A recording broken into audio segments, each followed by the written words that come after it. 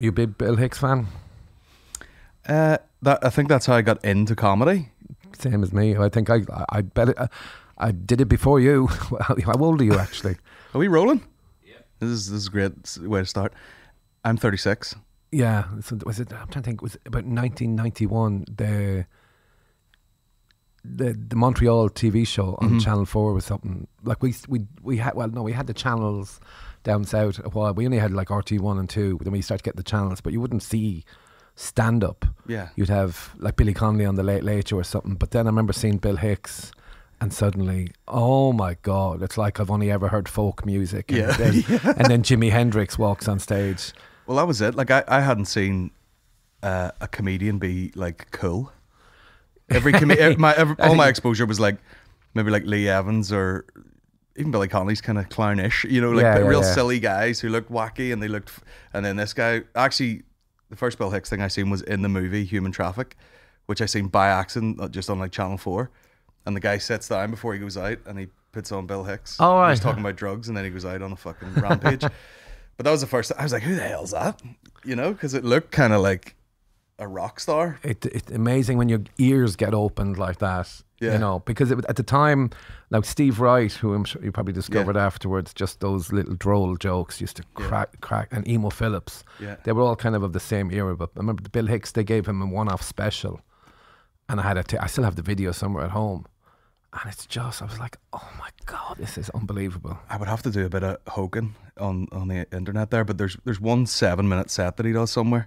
And that was whenever I was doing like open spots and stuff. And I was like, look how much you can do in 7 minutes when you really know what you're doing, you know, instead of stumbling through. The writing, it makes it so lean. It's if you're like talking to someone about comedy, it's that there's no wasted waffle.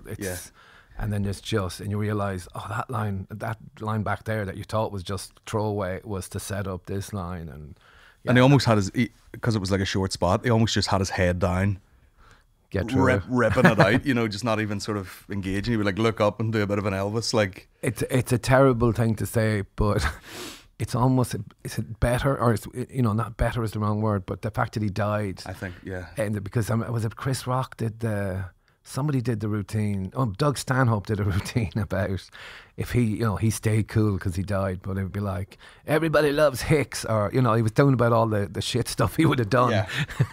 I don't think he would, but it was a nice routine. But I think he just, you know, like he died probably at an age where, you know, had he started to put out like specials, then he would have disappeared and then he would have had another special. Yeah. He was kind of just like doing variations of the same stuff on different things. That material, but he was only like 32 or something. Yeah, Bill Hicks, myself and Kimmel were on this boat and this happened. Yeah. When he starts to do all the rich guy material. Yeah. Was it this 5-star restaurant? Al Pacino comes in and says to me. That's what's weird about Chappelle, like, because everyone's like, oh, he's the greatest comedian alive, but he's doing comedy that only he could do because he is also a cultural icon and an A-lister and very famous. He gets away with those stories, and then you see, you know, even like maybe like Ricky Gervais will slip in some wee thing, and you're like, shut up, Ricky. Yeah. Fucking sweatpants over there. I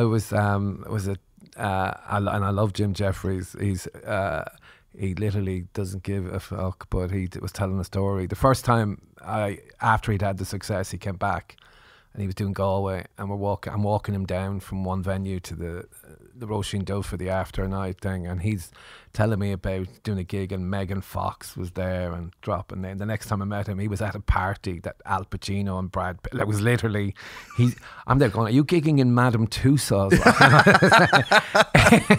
And he's like, and the stories are funny and interesting and I'm loving hearing them, but it's still like, wow. Just a different, you know, it's a different world. Yeah. You know, and I'm going, I did Jongleurs Edinburgh with you to 100 people, you know, in a half empty room a couple of years ago. But that's just the way, like, you know, I imagine that was in LA, was it? He was, yeah. Like LA, like Aaron McCann got tickets.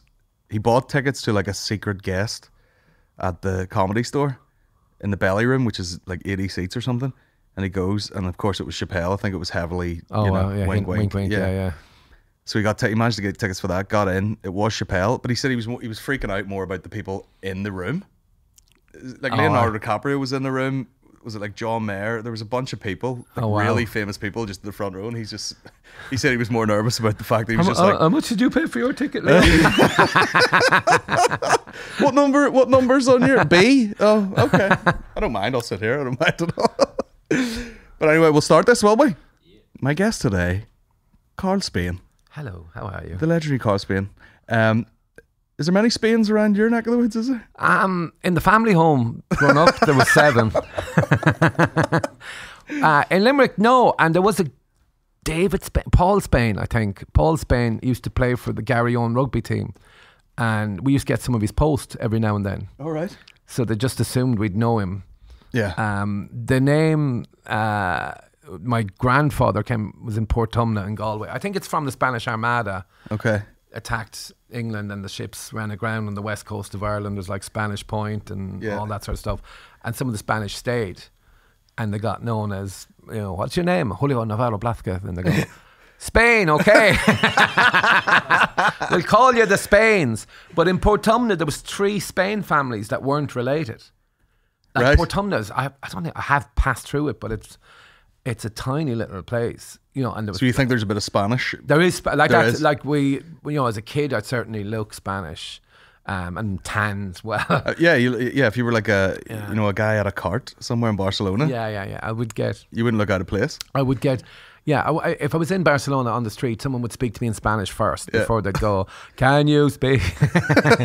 I have little English. But no, it has. That's one of the theories.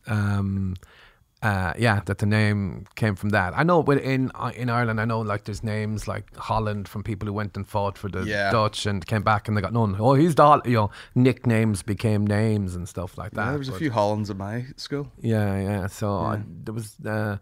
A few grown up around, but Spain, do you know Holland? Are you close? No, there's a few countries in between. It's also very Irish to not even like Spanish or just Spain. Just like and actually, the guy who's my best mate, John, my best mate at home, when we first got to it was always the same joke of, how you Karl France? How you Karl Portugal? And he called me Karl Outer Mongolia. And I remember actually having the moment of, look at the creativity in this. Like, look, he's made the effort. And we're still, I don't think that's the reason we became, but it's certainly going, there's something about, I like the cut of this young man's jib.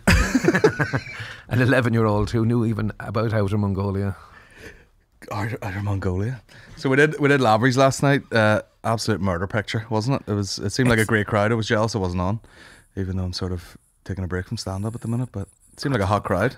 It was great. It was great fun. Certainly the couple that turned out not to be a couple, the male and female nurse, were very hot and very attractive. At the front? Yeah, they admitted later they weren't a couple. Oh. And I don't know, I think one of them... Not yet. I think Sarah certainly wished it was different. Yeah, Mickey was praying that they weren't a couple so they could slide in there. I've never seen... Oh, toss a coin. I think either would be a win. Yeah. At one point we were watching from the monitor in the back room and the guy came back with some drinks and his back just looked like a barrel of snakes, you know what I mean? Just fucking lumps and elbows all over his back.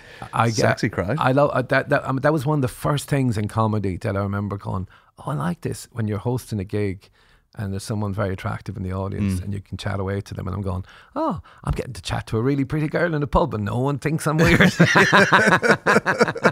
I can ask her questions and talk to her. You couldn't just do that back in the day. Hi, where are you from? Yeah. What do you do? And you could, you sort of have to, some people do just walk and outright are like, Jesus Christ, look at you. Yeah. But, you try and skirt your way around it. But we did a gig in Ballycastle and Mark McCartney was open and he came back and he's like, Jesus, sir, that front row. And I went out and I was just like, what the fuck is going on here? Honestly, there was a block of 15 seats and then a gap and then 15 seats like this. 12 of these girls of every... It was like a buffet, every type of lady you might want to imagine in your mind, in a row, and it was honestly like, I was just like, what's going on here in Ballycastle? What's going on with the jeans up here? Is some model having a hen night? That's what I thought. I think I had a stupid line about, is this the fucking OnlyFans Christmas do or something? I was just like, what is happening here? Can't even concentrate the rest of this gig. Yeah. But a couple on a date is dead center. And the gift. That was the thing. The setup in the room in Lavery's is perfect. The lighting, you can see everyone you need to see. You know, I've had, you know, doing gigs and you're looking and it's just like I had it in a room one night when I go, you sir, what's your story? And as I said it, I looked closer and went, no, it's just a woman with short hair. And I have to go, I am now going to pretend, this is all in a split second, I'm now going to pretend I was talking to the man sitting nearby. No, this is the woman section of the whole, there's not, I'm literally panicking, there's not a woman in this half of the room. And so, a couple of them, like not just the one I spoke to, a couple of them went, are you talking to me? And I went, I'm joking, because you're all women. I said I asked the man the question and I just got away, and I don't think anyone believed me. But it's just those panic moments, and you think you're not, like, it's just the most, it's lighting, it's not, you're not misgendering somebody for intentionally for humor. And it's even worse if you're like, you're nearly going, like leaning over the stage. sorry. I thought you were just fat, sir. I mean, woman. Are you pregnant? No. All right, sorry. You know, and you just, you know, the times you say the wrong thing. As a joke, I used to say, someone said New Zealand. I go, oh, New Zealand. I think that's my favourite part of Australia. As a joke, but I did a TV show and I was on a speed date with a girl from New Zealand, and I said it to her, and Jesus Christ, she fucking drink in the face. She was like, it's not, it's a completely different country. And I was like, I know. I was, you know, in my head I'm trying to be funny, but there's a difference to being on stage mode when you're just in a one-on-one conversation, like in a dating, you know, even it was being on cameras. And she just, I couldn't like even win her back to not hating me. Yeah. I was like, no, I said, and I was just, and it was just like, she was gone. And I was like, oh. Is that dating show available on YouTube? No. I keep meaning to put it up. I don't know, was that clip fully used, but it was I did the TV show Karl Spain Wants a Woman 17 years ago. Really? It's how I met my girlfriend, and we're still together. Oh, it works. 6-part TV show on Fuck RTE. Tinder. And exactly. Commission yourself a TV show. It was get those weird. chicks. I dated, there was 200 people applied to date me, which I remember. It's not that funny. And only one of them was a man. It was called Karl Spain Wants a Woman, so it was quite specific as to what I was looking for. And it was once misprinted in a paper as Karl Spain ONCE, a woman. Was once a woman. Which would be a completely different show. But it was, it was great. But that thing of out in the dating world, I never want to be out there again. You know, no fucking hell. You know, I can't imagine how sad it would be if I had a Tinder. I was joking around. It would be like when a dog has an owner that dies, and it just waits by the door, and like any little noise, it's like, was that? Oh no, it's still gone. That's such a lovely image for being single. Like, I'm in my 50s now, and I'm going, oh God. Like, I sometimes look at Rachel and go, please don't die. What age is she? She's in her 40s. She's 7 years younger. She's 44. Don't die, please. I can't be single. Please don't die on me. I think it's all the chat, you know, all the bullshit chat you'd have to do, you know, on the dating scene. No, but I think I'd just be looking for her again. That's the thing. Yeah. I'm just just sitting there with a phone. You know, I think it's that thing when you're quite happy like I'm 51, so I'll be talking nearly 40 years of dating. Do you know what I mean? Of talking to girls and stuff like that, and I'm really happy with where we got. I can't look for another 20 years to find, you know. And it's even that thing of someone go, but what about if it was whoever, like, you know, Margot Robbie or something like that? And I go, I would love to see that. You know, yeah. Even if she was into it, you know, after about 6 weeks, I think I'd be going, yeah. You know, go off and make a film, Margot, will you? Come on. Oh, here, let me talk about this. We turned up for a promo shoot in Galway, and you had a bag of DVDs. I did have a bag of DVDs, yes. Some mentally ill, or yes? That's my... Because everybody was like, Karl, what the fuck I just bought them, yeah. I'm trying to remember what I bought that day, but... Sharknado and... No, it wasn't. I do not have Sharknado. That would be left behind. I tend to buy, because they're so cheap. There's a cash exchange near here. I'm thinking of going over after here. Cash converters? Yeah, the CEX. I think they call it the sex shop, but I tend not to call it that. But I do like, my particular favourite is like 1970s British TV dramas that I may have seen as a child or never saw, and rewatching them and going, oh, this is great or this is horrific. I think you definitely invest more in a DVD if you put it in. And oh yeah. Sit there. Like now you just fucking flick through Netflix and don't watch anything. Sean Walsh did a bit about how he once downloaded a movie onto his telly that he had on DVD on the shelf because he was so lazy. And I went, I would never do that. He also had that bit where he was just like flicking on Netflix, and he did that thing where he just did it way too long. And then it came round again to being funny. He was like, no, just kept going. No.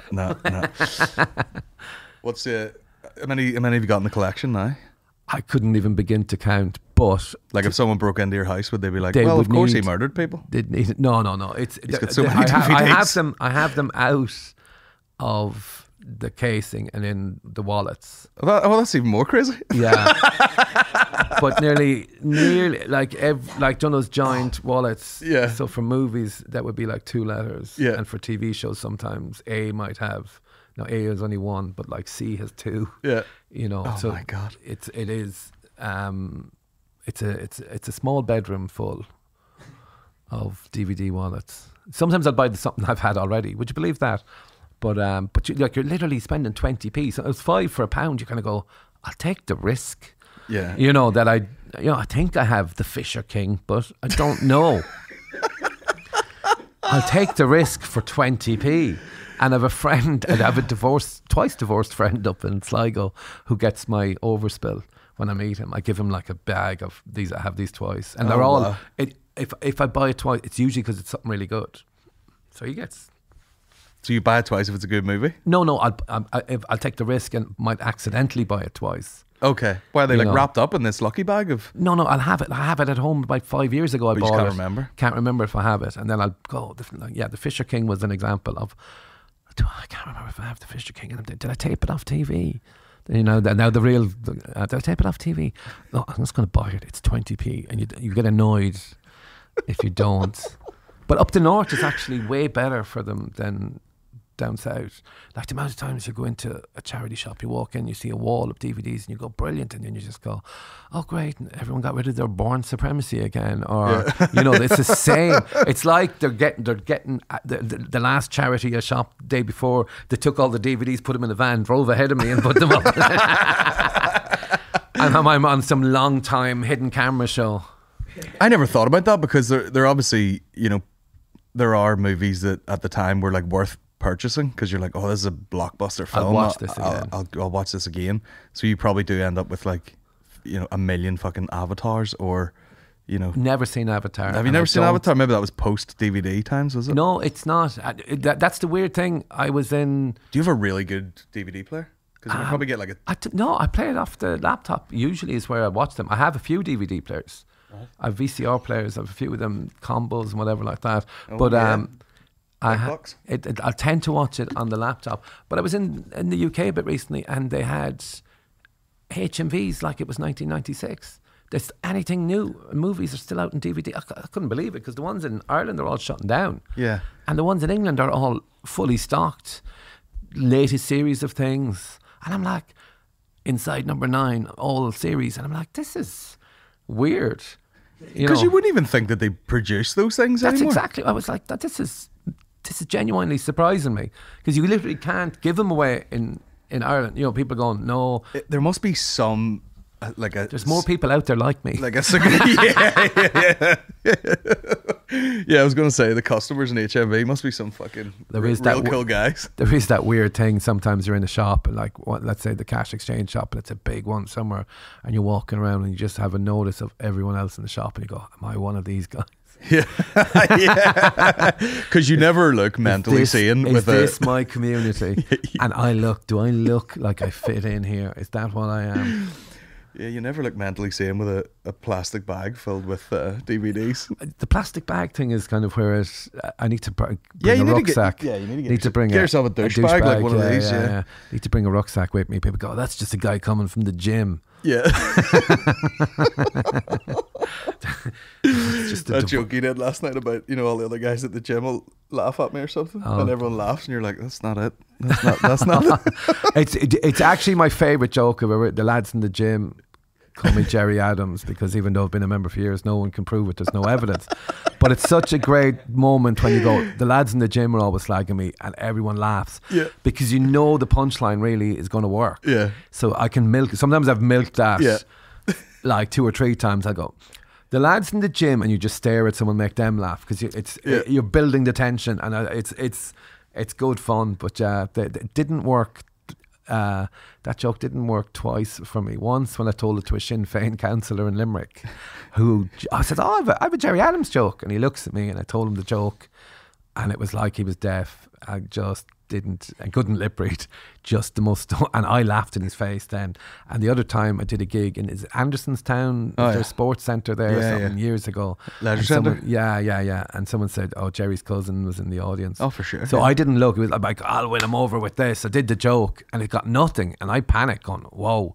And one of the other comics said, I looked, and everyone in the room kind of did a... It's Jerry's cousin laughing, and you can't even be seen to be laughing at it. Yeah. So it's funny, like, you know, in the north, there legit are some places where people are like, just leave it, you know, just not today. Yeah. So I remember being at famously the first ever. Did you ever do Daly's Comedy Club in Oma? No, I've been meant to a couple of times and didn't. Maybe I did. No, I was last night, because my friends were telling me last night, no, you did a gig in Lisburn before. And I went, did I? I didn't remember. We were going through places I've done in the north. Yeah. So no, I don't think I did the club in Oma. I may have done something in Oma. They had their sort of birthday show a couple of weeks ago, and I did it. It was their 12-year birthday or whatever, and 12th birthday, some people might call it. And we're sitting around just, you know, reminiscing about because I did the first ever one. Oh wow! I did the first one years ago, and it was like, do you know how long ago that was? Oh god, 12 birthdays ago. Of years. 12 by 12. But yeah, I remember. I'll not even say the guy's name, but he was like, "Oh, I've got a great Oma bomb joke," and everyone was like, "Nah, Jesus Christ. Just no." Wow. Just no.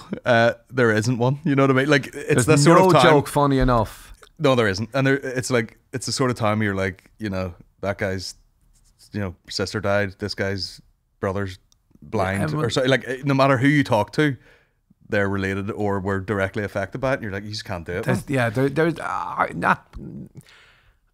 There's the thing of, I would defend everyone's right to do a joke, but you know, there's times, no, that you're already offensive if you're going to do that. Yeah, and the guy was already shite as well. You know what I mean? So it's not like you're going to ruin That's the problem of new comedians. They go, oh, they can't get a laugh, so they look for a reaction. Mm-hmm. So they go for a groan or a noise, and they think, oh, I got something from them. Yeah, just say something shocking. I didn't realize it till a couple of years later. We were going to Donegal one summer. Was it 98 when the bomb happened? Was it? I think so. Yeah, I think that's what the movie's called, isn't it? Did I make that up? But I think it was 1998. We were going up to Donegal for a weekend, and we stopped in Oma for our lunch, and we walked down the street, and we stood. And I remember saying, "You wouldn't know you're even in the north. Only we saw that kid with a Rangers jersey on a few minutes ago. We right in the centre of Oma." And I went, I don't think Oma's I never remember Oma being mentioned in the Troubles, do you, or anything.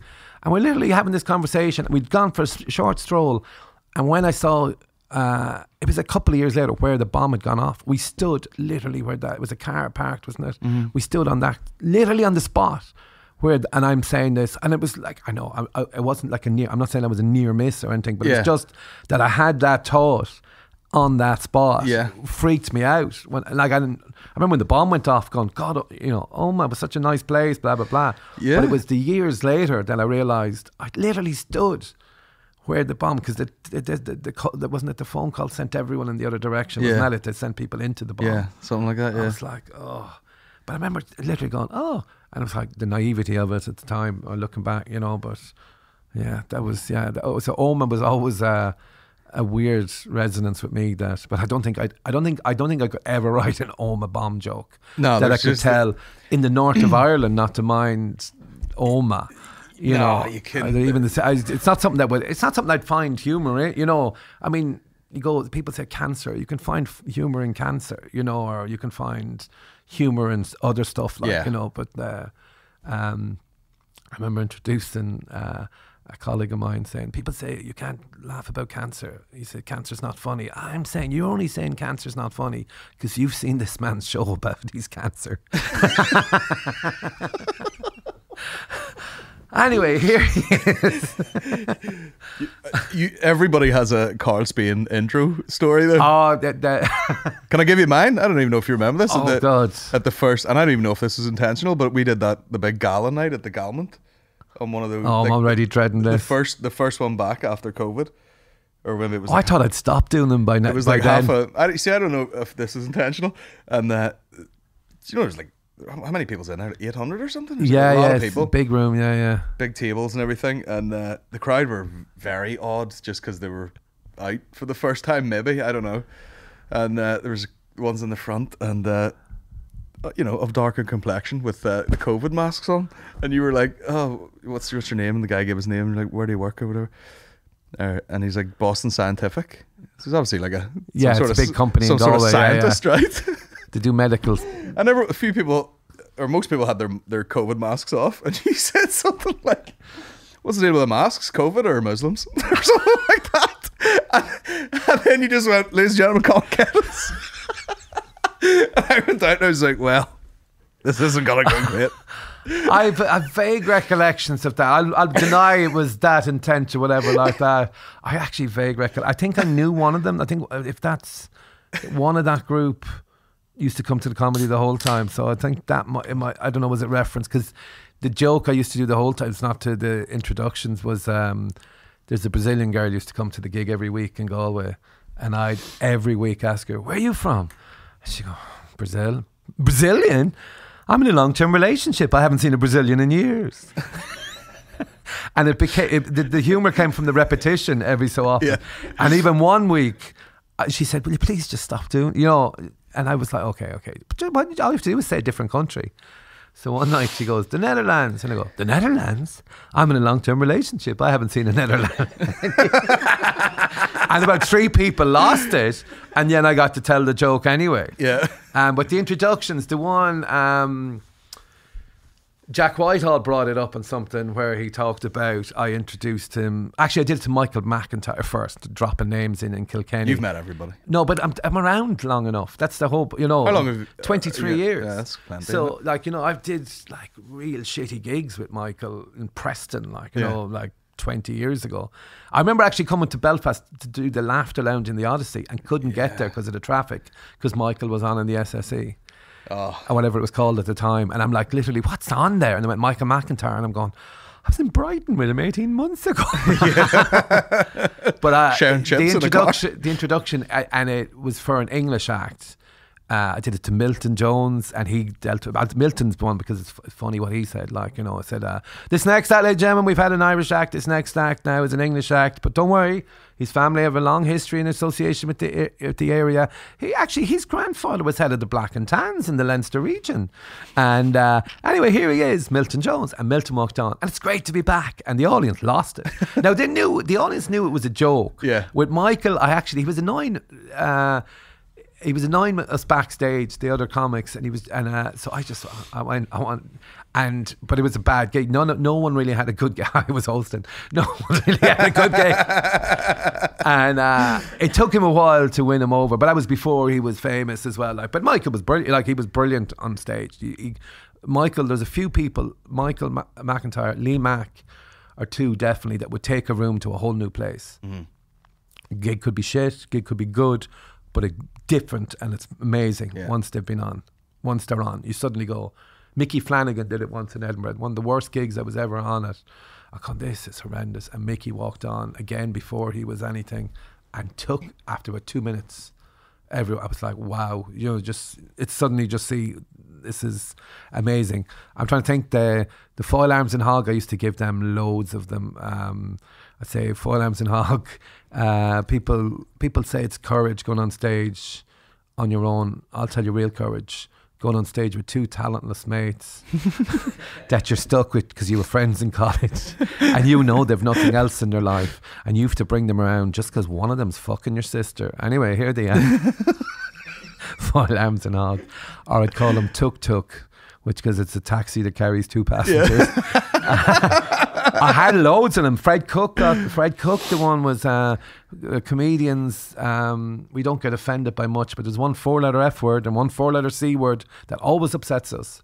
Please welcome Fred Cook. He spells Cook with 5 letters. But and I did that at the Ivy Gardens Festival one year, and Fred was coming on to do a thing for a hidden camera TV show with someone in the audience doing the whole show about them. But I got a call weeks later, we've no context for it being at a comedy festival, so we need your introduction. So I got my insult of Fred and the introduction was used, and I got a day's filming, or half a day. It was like 250 quid. I would like literally answering the phone. Can we use your intro? Yeah, I've just made 250 quid. Wish I had more calls like that. But yeah, it was, my intention was always it's a bit of fun. I would never, I did it once very early on. I assume there's a bit of a relationship going on there with the person. You're not going to but it's never, like if I did, actually in Kilkenny one year, I did it, the first 2 acts, but Andy Parsons was closing the show and I didn't know Andy well enough. So I gave him a proper introduction. He went on and started ripping me apart for not giving him one. And I was going to say, and I went, go, he was ready for me to say something and was going to give it back. Yeah. But because it didn't, it fucked him up. But he told everyone that. And I was like, okay, Ellen, you prick. But it was that thing of I didn't feel I knew him well enough to do it, even though I know he would have known, certainly afterwards he would have known I was only joking or whatever like that. With Fred, I stopped because of Fred, because Fred was, I was like, oh, he's getting more nervous about what it would be rather than what it was. Yeah. Like one night it was, we don't have another interval, but we do have this next act. And his partner was down the back and said, it's Fred. There was a comedian that said the word retard on stage and upset people. Last night? No, this was years ago, and there was no offensive words last night. Someone said the word retard and said, oh, blah, blah, you can't say that word anymore, blah, blah, blah. And it created a bit of tension in the room, and I went on afterwards, I didn't know we couldn't say that word. How am I meant to introduce Fred Cook? So I had, but it wasn't always Fred. It became a thing, and it was, I stopped doing it because I was worried that someone would think it's not like I'm trying to fuck him up, or it's not affectionate. I did it and realized you have to do it for everybody or not, which I would try and do, especially if it was a gala show like that, that you're doing something, you go, but then you get to the point of, like whoever's fifth on is gone. What the fuck are you saying about me? But I think the audience kind of enjoy it, going, oh, that shows the crack backstage. We're getting a little peep into the green room, and we're getting a little taste of it. So. I know sometimes I wish there was a bit more, sometimes you see footage from like clubs in New York where like one guy's introducing another guy and they kind of both hang out on stage for a second and then he gets left alone. I wish there was a bit more of that maybe. But I last night was I had great just hanging out after, I was there, we were chatting for before and after the show, and well, during the interval and after the show. I was like, oh, I haven't had this in a while, where there's 3 or 5 comics sitting around swapping stories, gossip and stuff like that, That's what, like, Lavery's, the actual bar, have been great to us because the night is pretty successful, so anything you ask for, you're like, can we get a sign up there? Boom, it's there next week. Can we get these lights fixed? Boom, it's there. And the green room is the staff room for the staff of the bar, but during the comedy club they just eat somewhere else. Oh, right. So it's like they just fuck them off and we get that little room. But I've noticed people just come down when they're not on. They just come down, hang about. Like Chris Kemp was doing a gig in like the Mac or something and came back over to Lavery's after his gig. It's become a little place where people just come down and hang out, and people come down and eat their dinner and go and leave. Of a club. The only in London, the Comedy Store, that was it in the store. You literally, if you were on in the Comedy Store, and suddenly people would just drop in, and I'm like, oh, are you dropping in? And I was doing a thing, or I was on whatever. I was on a show and popping in and doing that. I know. Before we started recording about Kevin Hart, I remember that I missed Chris Rock by a week in the Comedy Store, right? And I was so annoyed. It was Adam Hills was hosting. He was telling the story afterwards. And he said it was weird just introducing him because, what do you say? Like, so he started going, oh, this guy, he's been in a couple of movies. He's been, started downplaying his credits and then went, and he hosted the Oscars. And he's in the audience went, huh? Yeah. Chris Rock. And wow, because if there was, I don't know, was it advertised even a special guest, or we have, he'd said at the interval, we have 2 actually guests at this section, or 3 or whatever it was. But yeah, imagine you're sitting there and you go, and he's hosted the Oscars, and you're like, what?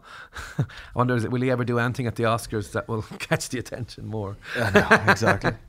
I know, it was so strange, like that little period of time. Sure, like Dave Chappelle dropped into hot water, and then somewhere else in London, Top Secret maybe, and then like Kevin Hart was here. It was like it was a wild time. Louis C.K. was in the fucking limelight. It's just like, was he in? All right, doing the solo show, was he? Yeah, all right, 2 nights in a row. It was just a weird time where like. I met him, and he came over to Dublin, did that Ivy Gardens Festival. Died in his arse every couple of shows. Yeah, but he was already, I think, regarded. I think Ricky Gervais had said the best comic in the world was Louis C.K. Yeah, at that and I went. Des Bishop knew him. He was down outside the the International, outside the International Bar. And I went, oh, hi, Louis, nice to meet you, blah, blah, blah. And I said, oh, you're the guy that writes for Dane Cook. And I went, oh.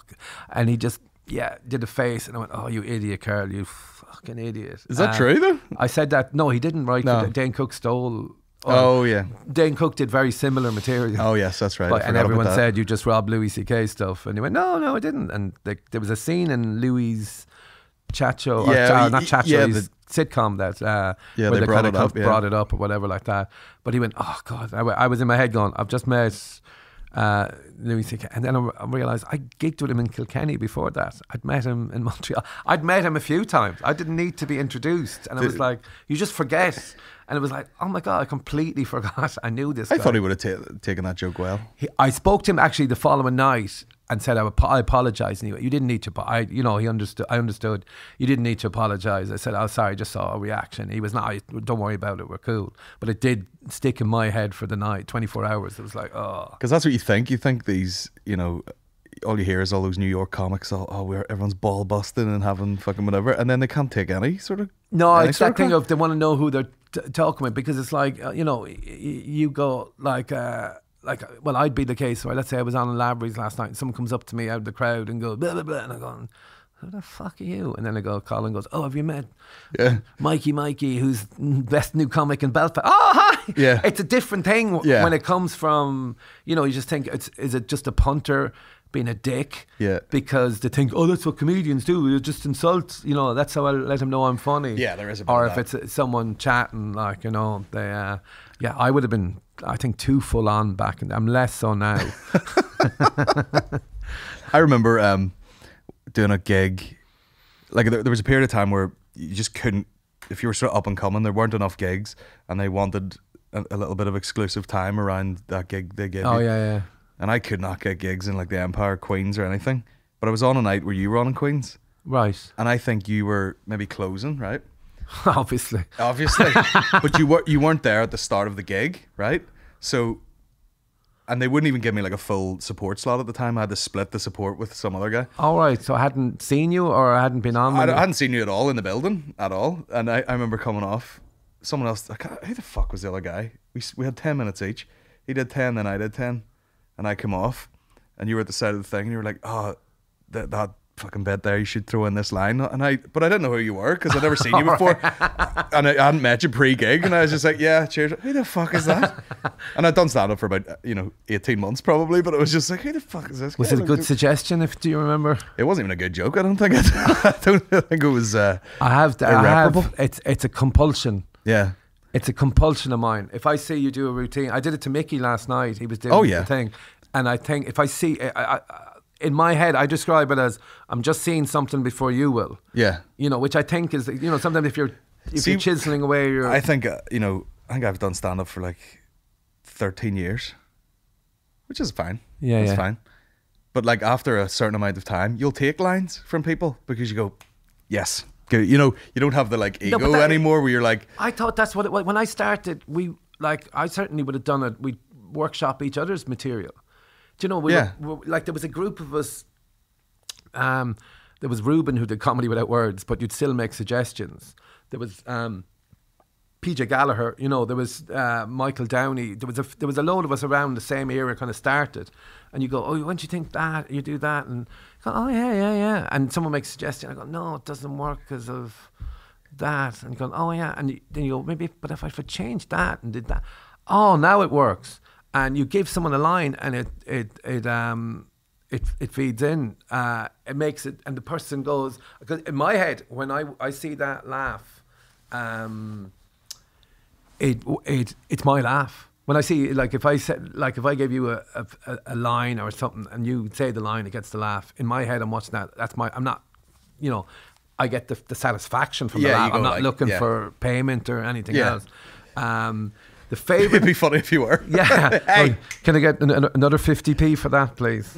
I'll give you this fucking born supremacist. The one joke I wish I could take back. I was writing for Al Porter years ago, and he'd met Roger Moore. Right. And he said, I want to write about that. And I says, what happened? He says, well, I met Roger Moore and I've just left chatting to his wife, but I just shook his hand. So the joke, the routine then was, I was on the phone with him first and he's going, so he says, well, all right, so the first thing is your agent rings you and says, Roger Moore, and you go, I'm doing as much as I can. And he's on the other end of the phone going, I should have seen that. And I went, yeah, you should. But then the truth is, he actually was Roger Moore's wife and son were there. So he's chatting to the wife, doesn't know what to say. It's Lady Moore. She's a woman, whatever age she was. Yeah. And he just couldn't talk to her. So he just says, the son, oh, you're a very handsome man, to the son. You're just like Roger, you're very handsome. And the wife says, that's not Roger, son. That's the man before Roger. Sean Connery. And as soon as I said it, I went, that wouldn't work for you. Yeah. I could have met, and I'm literally in my head, I could have met Roger Moore. A joke I love, and I know I'm praising myself. I loved the joke, and I went, oh, I want that back. And I went, that's great. Don't do it. No, I want. And he goes, no, I'll make that work. I went, no. And I was so annoyed. I went, oh, if it just paused and thought about it, I went, oh no, can't think of anything. Bye. Yeah. But it was like, there's times when I've had it when I did it. There was one said to there was a girl who wouldn't shut up, and she was there coming on, like jokingly coming on to me. I was in a club in Dublin doing a gig, and she kept saying, oh, I want to come to bed with you. So I gave her the chance to sleep with me before the show, and she blew it. And gets a big laugh. And I instantly went, that'll work better with Al. And I rang Al and said, oh, a joke. Oh, thanks a million. Yeah. And it's sometimes you write a joke and you go, no, that's better there. There was a joke I had about COVID, saying COVID's like getting pregnant. It's going to happen and you won't know who gave it to you, you know. But I gave it to something. It wouldn't work. Yeah. I'd have to go, I overheard the girl. You know, it doesn't. Yeah. So when you're making that journey, sometimes it's better just, here you go. I know that is annoying sometimes when you're like, well, I've had like 3 ideas that work better for somebody else. I know. Me and Aaron McCann work quite well together because he is more like, he'll point out to me if something is like a bit. Yeah. Like I'll just tell him something or I'll be ranting about something. He was like, that should be a bit. He's good at that. Yeah, and then sometimes we'll throw lines back and forward at each other, whatever. I was a famous comedian said to me recently, told me a funny thing his mate said, and I went, I don't think I'm not going to say what the bit is on air, but it says you won't get away with that on stage, but you could put it in a book or a script or something like that, because it's a funny line. Yeah. But it's one of those that people might be, oh, I don't know, should I laugh at that? But in a script or in dialogue, it's killer, like, you know. Yeah. You can do that nowadays. You can find a place for your exactly everything. You can have like a know. podcast bit or a freaking whatever. Did I tweet? I was trying to even tweeting something. You can lose nuance on it. Or the last tweet I sent, it was only someone was talking about HMV closed down and having worked there over Christmas, and I tweeted back. I said, I remember the Clint Eastwood box set used to be on sale every Christmas. So it's like, I don't know, 15 movies and DVD. I'm still back to DVDs. But it was a big box set. And on the side of the box, in big letters, was Clint. Right. And they had a stack of them, my height, in HMV, on the first floor in Grafton Street in Dublin one Christmas. And someone working there I never met the person, but I loved them because they put the sticker on the L and the I met. So they made Clint look like a different word. I thought you were going somewhere else with that. Yeah, so Clint was like, and just the sticker made the L and the I look like a U. So there was a stack, and you're walking along, and I went, oh, that is just perfect. And I'm even looking, I actually, when I see something, I was just like, I remember, this could be at the CCTV, just like 10, 15 years ago, but I'm literally waiting to see, watching for a minute, can I see someone else's reaction of enjoying it? Yeah. It was just the most perfect thing. If you see the Clint Eastwood yellow writing there, it was just, that sticker, like there was a few of them, enough of them done that it was deliberate. Oh, perfect. You know, and I was like, that is perfect. I think there used to be a t-shirt brand that said Clint, and it looked like cunt from a... Yeah, what about the guy last night with the... What's that brand now? With Nice. It was NICCE. Or what is it? Is it Nietzsche or something? I don't know. And I thought it said nonce. And I was like, what the... It was a double take. And I was like, what? Because it's always 5 letters, and the way it just... you know, you try not to get distracted or something will go into your head, but it literally was one of those, hello! Straight away. Oh, I can't hold anything in if I'm emceeing. Like it's almost like OCD. I'll just be like, hey, what the fuck? Who's waving the keys? Who's waving the keys? Let's see the keys. Yeah. Yeah, you've dropped your vape. It's rolled out. It's not just No, Lavery's is such a, like, when you can see the front row the way it was, just, and literally you're looking in their eyes or something like you're. I like that. I don't like a real waiter. Dark room and a well-lit stage. I like a sort of mid. I can't deal with it. I actually did. There was a couple, and I found out afterwards. The Love Island routine I did in one of the theatre shows I did. I did the Love Island routine, and someone told me afterwards they were a mother and son. I was like joking.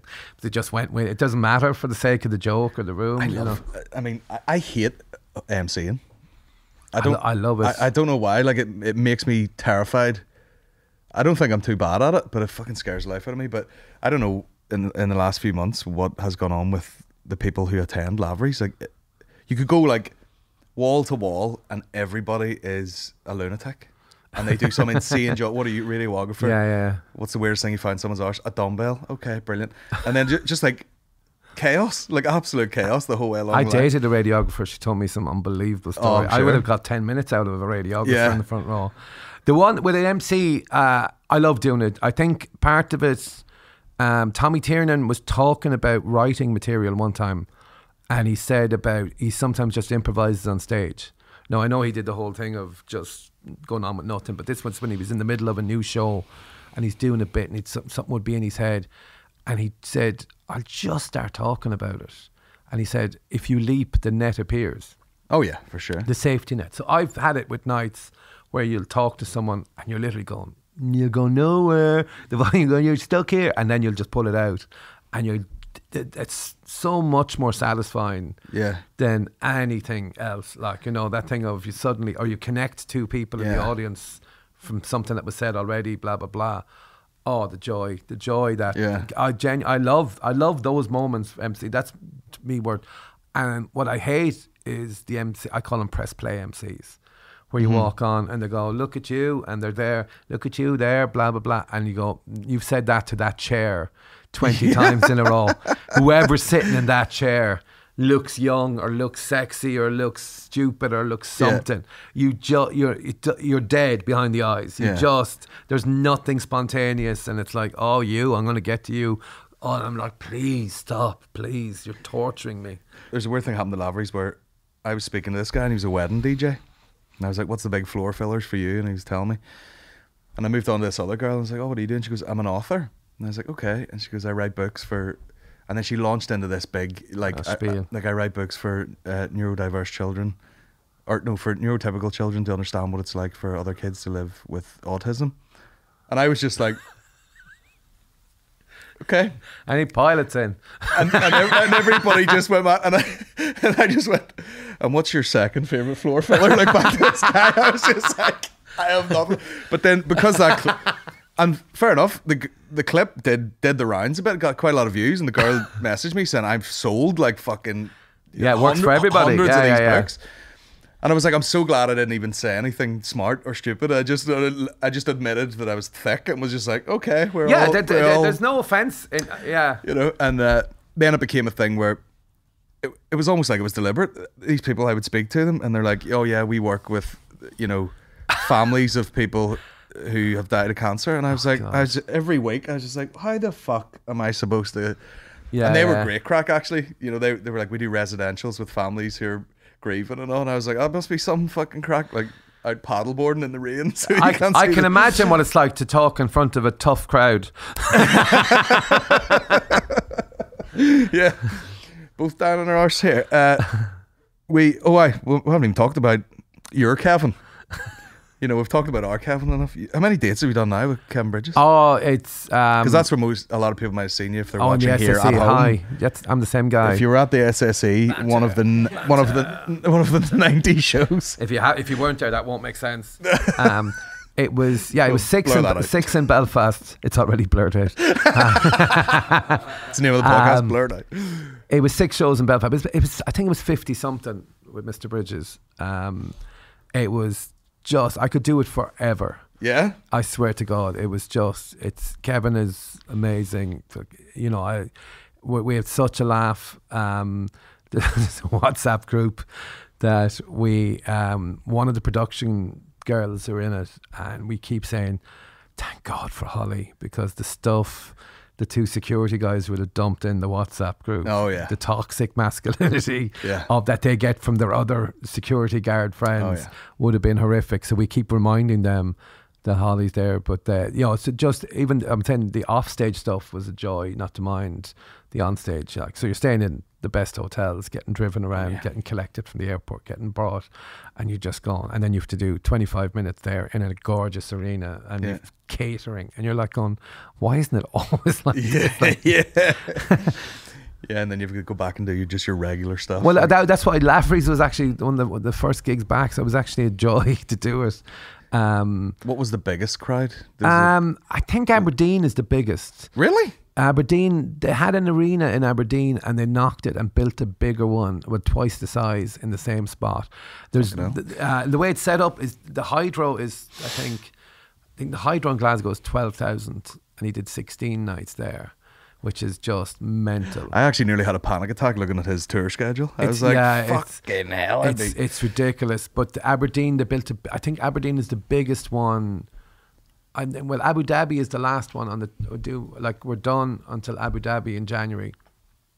And I think that's an 18,000 seater, but I don't know if we're doing, I think it might be sectioned off. Yeah. I don't know if it's been done as the full 18, Yeah.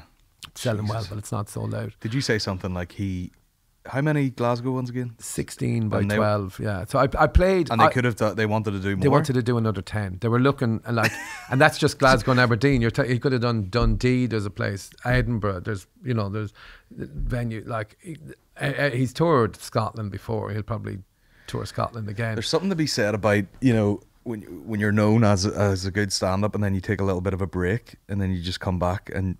Like, I know you don't see him on podcasts or you don't see him doing a bunch of shit. He just come out and be like, I'm doing all of these gigs and then I'll probably disappear again. I knew Kevin when he was I think 2006 in Edinburgh. I hosted a show and saw him. And at the time, I've dropped names earlier, but you knew everyone on the circuit. Yeah. We all hung out. You do a weekend. It was always like 3 or 4 nights of the weekend. So you got to know pretty much everybody.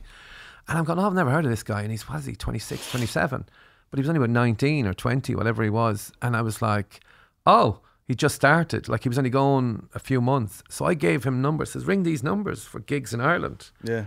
He's brilliant. And he did. And so, I helped him at the very start. And I keep going, don't know if I've been fully repaid yet. Yeah. 1,000 times. I was saying to him, so he's so far in credit with me. I'd be nearly, he could do something heinous. And I go, just don't do it again. But I love him to bits. I think he's the best out there. I genuinely am. I'm meant to be. I'm obviously biased, but I see someone like Bill Burr who the specials, and I think Bill Burr is brilliant in Kilkenny 2005, and I think Bill is amazing, but Kevin is still way younger. Kevin is 36 now, just since last month. And I'm thinking, I don't know the other. That's made me depressed. Yeah, me. But you know what I mean. Even Mickey said he was 35 last night, wasn't it? And I was going like, they're just like Kevin, and Kevin's on his 5th arena tour. Do you know what I mean? And it's just like, so he should be in the conversation. I know, like Chappelle, Bill Hicks, but of the 50 whatever nights we did with Kevin, I listened every night. Yeah, and I learned something. But he has that different thing where like. And maybe it works against him sometimes, but there are classic bits. Like you could watch the latest Bill Burr and be like, yeah, it was great. Yeah, and you're like, there's nothing really like. There's a few. Bill Burr, I've always found something with. I haven't seen his. I don't know. Is their latest? The one in the Red London. Rocks. Do you see the Red Rocks? No, I haven't seen that one yet. No, it was badly produced. It was like not. It was hard to watch. You know, just whatever way they shot it.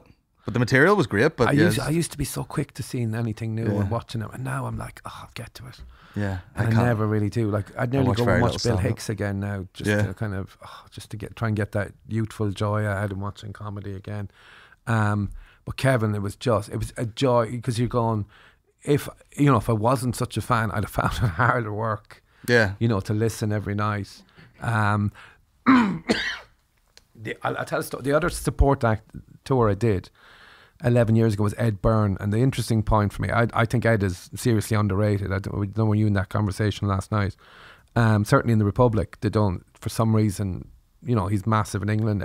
He's a brilliant comic. But we took Ed. It was the point I'm making is Ed did a routine every night. Have you ever met a celebrity who offended you, who upset you? And he'd get 3 stories every night. So I did 30 something dates, so nearly 100 stories of celebrities that the public met that upset them, that were rude, basically. Have you ever met a celebrity that was rude? And of the 90 odd, I'd say the 100, I'd say there was 10 that were genuinely where the celebrity was rude. And it was incredible. There was a woman I met Jimmy Carr in Belfast, and Ed was like, I know Jimmy now, Jimmy's a friend of mine, what happened? Well, he was walking down the road, I waved at him, and he didn't stop to talk to me. Yeah. And it went from that to, my aunt went out with Lenny Henry when they were younger. And he goes, okay, what happened? He says, well, Lenny babysat me one night. And Ed is going, okay. And he goes, I met him years later and asked him, did he remember my aunt and me? And he went, yeah, he did. And he going, but what's about the rude thing? Yeah. And just nobody. And I was like going, but as a social experiment, I thought it was the maddest thing I've ever experienced from comedy. Nearly 100 people, and genuinely, the one, I won't say the name of the person, but the one that made me laugh of its rudeness was a famous comedian was asked, I worked in a hotel and this famous comedian was there, and I said, can I get an autograph? And he told me, I'm doing a signing tomorrow, can you come to that instead? But I'm here now. I still don't think that's that rude. But yeah, especially if someone's having a meal or something like that, there's a justification, and one mightn't be getting all the facts. But yeah, I'm doing a signing tomorrow. Can you come to that? But it fit the brief of what was being said by Ed when he was looking for because he went into a routine about meeting a guy who was in a Star Trek movie, and telling that story. But it was just an eye opener for audiences and their perception of fame and possession of the person. There wasn't so much of it with Kevin. Like, people would wait at the door, and he was always great with people, pictures and stuff like that. But I've seen it at festivals where, like, wives getting pushed out of the way. Yeah. And I'm a picture, or Ramesh Ranganathan came to one of the shows, and he was telling us, we were talking about this topic, and someone said to Ramesh, can I get a photo? And they went, yeah, and pointed at his wife and went, can she take it? And it was like, you need to start, well, first of all, let's start on manners. I know, people are fucking. But it was weird, just that perception of people thing of, or sometimes you'll after the gig, the people who heckle and go, I thought that's what you wanted. I go, did you not, when I shut you up, God. I told you to F off about 3 times. That's the worst. He says, but I'm with you on this. Just helping you out a wee bit. Yeah. But people don't even know what a heckle is. They genuinely don't. They genuinely don't. Like, you're sort of like, you wait for an opportune moment and you say something funny funnier than the comedian's going to say. The one example I have was, and I actually know the guy who did it. His name was Christy Bannon. He's a prison officer, so I'd have left him alone anyway. I used to do a joke about looking like whoever it was at the time. I said, I actually look like George Clooney or Johnny Depp or somebody, but I put on prosthetics and a fat suit just so you women will listen to my jokes rather than being just laughing at how beautiful I am. So it says, so I put when I was putting the fat suit on earlier, and he goes, "You're wearing a bigger one than last time you were here." Perfect. I laughed like that night. I couldn't stop laughing. I was like, that is a perfect heckle. Yeah. And I didn't know it was him at the time. I know Christy for years, and I didn't know who had said it, and I'm laughing my ass off. And it was perfect. Because a good heckle, there is no comeback to a good heckle. No, it's you will laugh at a good heckle. There was one from years ago, guy heckling somebody and goes, "Man, just so you know, the last guy to heckle me died 3 days later in 9/11 in one of the towers." And the guy shouts back up, "I'll take my chances. You're shit." And again, perfect. Yeah. And if you can't leave as that comic to tell that story, but I think it was told by other people in the room. But there's so. I was rare. bringing Mickey on it in Edinburgh one year, and I was like, "You're gonna love this guy." He was like, "For my money, the best comedian in Northern Ireland, ladies and gentlemen." So I went, "Patrick Hilty." I was like, "Oh, you bastard!" I had it. The one that cut me in two. I did the Backyard in London. It was a great club. But Lee Hurst used to MC it. Still one of the best MCs I've ever seen. It was unbelievable. He was amazing. His own club, and I hadn't done well. I'd done okay. Do you know, one of those? I probably done enough to justify that I am a professional comedian. Yeah. Just got through my time. They hadn't clicked with me, hadn't connected, and it just wasn't. But I used to finish. I had a line I used to finish with was, "If you want to know where else you can see me in London this weekend, I would try a fast food restaurant or a lap dancing." Or you add different tags, different times. And I'm wrapping up. Literally, Mike's back in the stand. "If you want to know where else you can see me in London this weekend," the guy goes, "Not very likely, mate." And I literally just Yeah. I was 24 hours of until I ripped that following gig. Yeah. They're the most important gigs you ever do as a comic. The day after, back on the horse in the same room. You have to kill. The worst. It wasn't even a heckle, but it was like early days in Lavery's, and I forget the bit, but it was get real quiet and get real dramatic, and I just heard someone go, "Does anyone have a number for a taxi?" And she didn't even mean it. She didn't mean it, but I couldn't. I just had to stop the bit. I was like, "Well." Oh, you were on it. Sorry, it was you. Yeah, it was me. Oh, sorry. And I was trying to. What was the fucking bit? I can't remember, but it got very so quiet. good. And, whatever, waiting for this big change of direction.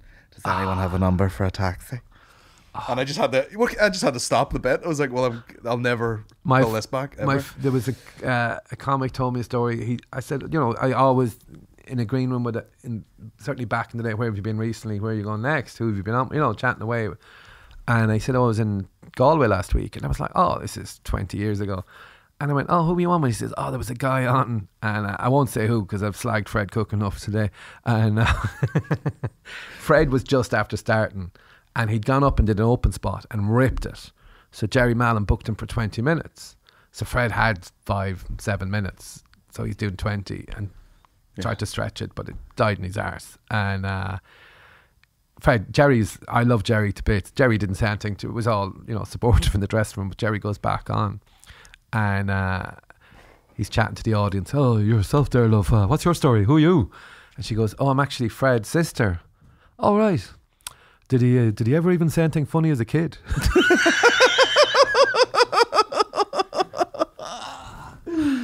And the guy told me, and I went, "Oh my God, I'm on a mission now to find out who that was." I think I rang Jerry the following morning. "Here, who was that?" I do an impression of Jerry when I ring. But I was like, "Oh my God, that's so perfect." Incredible. I used to they love, sometimes when it's the comics are at the side or at the back. They used to be at the side, and the Comedy Cellar and the International back in the day, they'd sit at the side table. So you could have a bit of interaction and a bit of back and forth. In some of those days, they were they were horrific, or you'd have a, you know, you'd slide, and the comic would hear you and no, that's not a word, yeah. But the famous one, I don't know how famous it was. Famous probably the wrong word, but the memorable one, where two comics were sitting and the guy is up on stage and he's a bit new and he's not doing well and he's trying out bits, and the lads are like, oh Jesus, this is shit. Fucking hell. Oh God. Did you book him? Yeah, I know. Fuck it. Blah blah blah. And your man comes off. How do you think it went? He went, oh, fine, great. I recorded it there. Picks up his recorder from the table in front of the lads. Oh no. And they're literally looking at it going, oh fuck, how good is the mic on that? It's just like, you know, and they go, are our voices that recognisable? It was just, there was God. There was, but those stories, the guys that used to be open mics, there was a guy that was an open spot for like 16 years when I started. He'd been since comedy started, he'd been an open spot. And I'm like, why don't you just give up? Like, you know, why doesn't he give up? Yeah, there's a few people like that. He just wants to say he's still a comedian. Well, that's it. Yeah. And he'd go on and he'd do, like, you know, and he'd come off and you think, God, that was terrible. And he'd go, oh, that went well tonight. Now that's a good one. Yeah. And you just go, oh my God. People just keep one toe still in it. Just I could even, it gets less and less, the deaths, you know, as I said, 23 years now in April, I'll be gone. So, you know, in the last few years, you have less shit, horrendous gigs. Yeah. But boy, did they stay with you. Like, yeah. There's ones that just, it's about 5 years ago now, 4 years ago, Bundoran, there was one, like Barry Murphy was there. Say no more. Still reminds me of it. I actually went back this year and did a gig in Bundoran. It went really well, and I felt I'd cleansed it a little bit. Greystones Golf Club. Now, at the time I thought, they're just not going with the comedy. But I think 2 years later, Barry Murphy was doing it, and he knew I'd had a bad gig. And they wouldn't shut up, so he was trying to bring somebody on or something, and he goes, come on, be quiet, if you don't shut up, I'll bring Karl Spain back next year. And they all went quiet. The only gig I ever done in Bundoran was, I think, Mickey. Was it me and Mickey? He's like, this guy booked me for a stag do. Day 2 of a stag do. Do you want to go up and do like a private gig with him? And I was like, sure. And we went up, and there was this tiny little like boardroom of a hotel that they put like 30 guys into, and one guy was lying across 3 seats asleep, and these boys didn't give a fuck at all. And I can't remember what bit I was doing, and I was just halfway through it, and the guy who was asleep just farted. Just farted over everybody, and that fucking brought the house down, of course. And I was just like, right, okay, I'm a ventriloquist. Yeah. As if I didn't stink the room out enough. I went on Kevin McGarren's stag a few years ago, and I couldn't do the first night, but I think you kind of paid for 2 nights in the hotel, so I would suddenly find I'm sharing a room. I think it was one of his brothers was in the room, and his brother-in-law or something like that, so 3 single beds. So I don't drink, so they were all in the bed the following morning. So I wake up, and you're just facing, and then I see the brother-in-law is just in his boxers lying on top of the bed, but he starts scratching his arse in the morning. I'm turning around, but I tend to turn a couple of times during the night, so I have to keep turning back, and then he's scratching his arse, and I'm like, for fuck's sake. And I get up to leave then, I'm driving back to Limerick. I said, anyway, nice to meet you. And he goes, oh, lovely to meet you. Oh, fuck off with that hand. Give him the old fucking bars. Fuck off, go away. And he was like, what? He says, I've been watching you scratching your arse all morning, for fuck's sake. Like, you know. And I barely met the guy. No, it was actually probably the best stag I was ever on. Kevin made up a rumour. That's it. That's the other thing I love doing, is the rumour thing. This used to be, like, just make up a lie and see if you ever hear it back. But Kevin made up, we went doing the clay pigeon shooting, but Kevin on television told the story of a rabid dog that had been left by a circus, attacked us, but that Karl Spain stepped forward and shot the ground in front of it, and it ran away. And it said that dog is famous in Sligo, and totally made up, telling the story. Now I made up some story about him then on something to tell it, but we used to do it with just celebrities. You'd make up a believable fact. Mm-hmm. So the one that I did, that people said to me like years later, was that Sarah Jessica Parker is twins, and that it was Sarah and Jessica were the actors as kids, but one of them stopped being an actor. But because the names were out there, she kept both names. So either Sarah or Jessica had to change her name, and she looks exactly like Sarah Jessica Parker. So she's not, and it's just totally made up, right? That's probably because there was probably 10 Sarah Parkers registered as actors. But if you just make it a little bit believable, and you say it in the dressing room, there'll be 3 or 4 people who go, "Oh, that's mad," and then 2 of them will go, "That's bullshit. What are you talking about?" It's so specific and random. That just a random. Why would you make it up? Did you know that? And then they'll think you did. Like the ones that find out afterwards it's complete bullshit think you're the idiot that you went. Can't believe you believed that. I'm after finding that out 2 years later. No, you believed it for 2 years. You just make up. Just oh yeah, do you not know that? And you go, oh yeah, and you kind of go in your head. You go, that sounds plausible. That's the name of the podcast. Rumors. Or is it? Before we get out of here, tell us where you're playing. You got gigs coming up? Oh, baby. Shit, yeah. Plug them up. Yeah. I'm in the March 9th, 10th and 11th, or 11th, 10th and 12th. You tell me. That was a nice strategic plan, wasn't it? Get the Kevin Bridges gigs done. Yeah. Oh, totally. Yeah. Like that? You'd be surprised. I'll be back. You'd be surprised how, if I wasn't doing the Kevin Bridges gigs, these shows would not have happened. It's a great way to showcase yourself. March 10th, the Riverside Coleraine. Oh, that's nice. And the Derry, the Nerve Centre, the nerve of going to Derry. Nice. The 11th of March. And then the Limelight, the second one in the Limelight, because the first one sold out on the 12th of March, which is... the big one? The Limelight 1? Limelight 1, yeah. Look at me. That's look a at big me. gig. Or if you're in Drogheda, or all over Ireland, the island of Ireland. I love playing Derry, hey, because I'm from Limerick, and it's another city beginning with L. Tough crowd. I was thinking that last night. It actually happened. There was someone from Letterkenny and from Derry. Right. And I did it in Letterkenny one night. There was a load in from Derry. A load of lads in. They're kind of rough lads that kind of look like they could be gay, but they're just rough. Yeah. You know, they had the shaved heads and earrings. And you kind of go, gay or tough? I don't know, or both. But they were down and they were fucking loud and out and off. And I said, oh, I'm from Limerick. And it was a guy from London. And so the other comic had been from London. So London, Limerick, Letterkenny. And I went, and you're from Derry? Everyone's from somewhere beginning with L. and then you don't have to ask which side you're from. Yeah. Will you fuck up too? Well, thanks so much for coming in. Always a pleasure. We'll do it again. I've come to this industrial estate before. Yeah. Not for a podcast.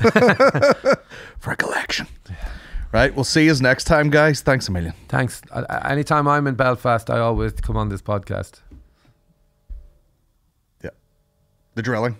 Welcome. Let the drilling begin. Right here. Cheers. That's brilliant. I'm going to absolutely piss myself.